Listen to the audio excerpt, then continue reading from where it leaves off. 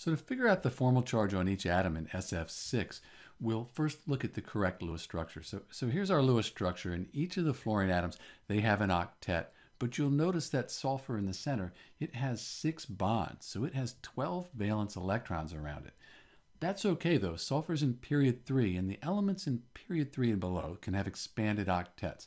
So sulfur's okay, but we want to check the formal charges for this molecule, make sure we've drawn it correctly, that we have the best or most favorable structure. Let's start by calculating the formal charges on the fluorine here. So for fluorine, we have 7 valence electrons. It's in group 17 or 7A. Unbonded valence electrons, it has 2, 4, and 6.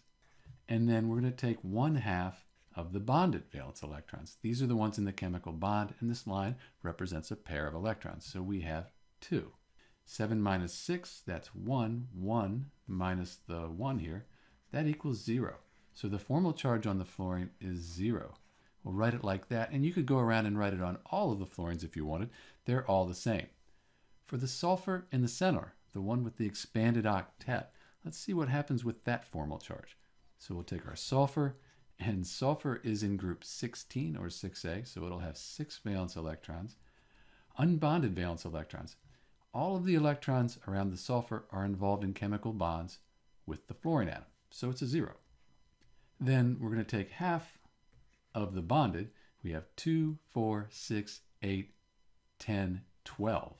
12 total bonded valence electrons, and that should equal 6 minus 6 is 0. So the formal charge on the sulfur in the center there, that's 0. So the formal charge for each element in this atom is 0. And when we calculate formal charges, that's a good thing. That means this is the best or most likely, more favorable Lewis structure. That's the formal charges for SF6. This is Dr. B, and thanks for watching.